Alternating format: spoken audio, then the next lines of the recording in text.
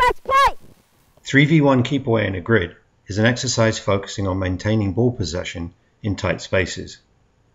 NSCAA 30 under 30 coach Sarah Brady will emphasize proper body shape to protect the ball when passing and receiving, and will challenge players to quickly provide close support to their teammates. Okay, your ball pace is good, but we need to think about our angles of support, correct? Okay, so just play a ball in there for me. Okay, how quickly do you need to get there into sport to keep the play moving quickly? Very quickly, okay? Show me very quickly. That's better, okay? Do I want you to get all the way there or nearly all the way there? Nearly or all the way?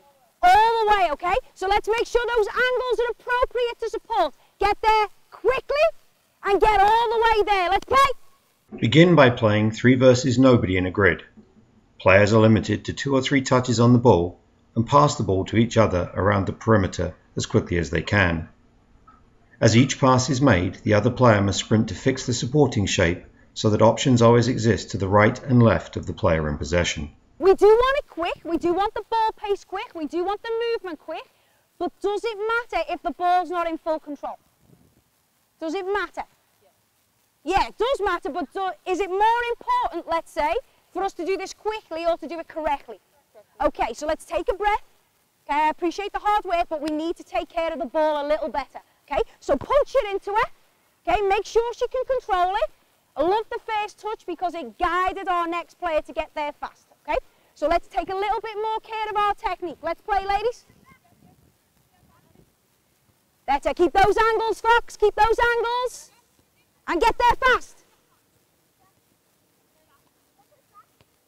Sarah, what were the coaching points or coaching ideas in the first activity? In the first activity, we're looking at the ball pace and we're looking at the correct support and angles for the player in possession.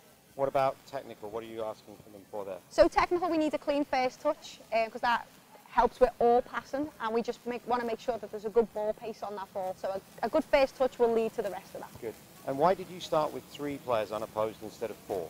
Whenever we go unopposed, we're looking for technique. So when there's no pressure, we can focus very much on the player's technique. Also, if we had 4, we wouldn't get the movements as clean and as quick as we needed it. So more movement with 3 instead Absolutely. of 4. And then last question, what are you going to do now for the progression? We're going to actually add the pressure in now, so we're going to go 3v1. It's the same activity, we just add a defender in. Excellent, well, we'll look forward to that. Thank you. Okay, ladies, the progression, we're going to add in a defender, okay? So let's slide in, please, orange and white. Activity is the same. Defender, you're trying to steal the ball. Let's play. Sarah progresses the activity by adding a central defender who holds a vest. If the defender intercepts the ball or an attacker commits a thinking foul, that is, takes too many touches or uses the incorrect passing surface, then the defender throws the vest at the feet of the offending player and trades roles. Take care of that ball. Look where you are right now. Are your angles what they need to be? Why not? Look at your starting position. Good, you've come a little bit narrow, which makes the field smaller, which makes it harder to play, right? So make sure we keep these supporting angles. You received the ball from Fox, correct? Or was it from over here? It was from Fox, right? There we go. Good job, Amia, right? I remember these things. Okay? So make sure we're not creeping in because it gives our defender an easier life. So let's make sure we get that angle, okay? Let's play it to her. Let's play it to her. Boom, can we get there? There we go, much better, much better. Get there. Better, Izzy. Just take care of that ball, kid.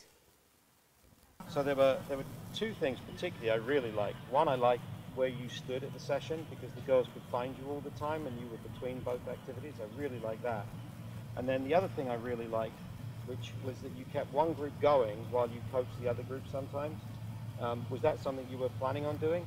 Absolutely. I think what tends to get frustrating as a player is stop, stop, stop when it doesn't apply to them. So we want the players to have as many touches as possible and keep the activity as free-flowing as possible. So if we can start one group, let's let the others play. That was a great example of a good coaching position and letting the girls play when you needed them to and then coaching them when you needed to make a stop-start. So I thought that was really good. Well done. Thank you. Thanks, ladies. Good job, girls. Please visit quickgoal.com for all your equipment needs.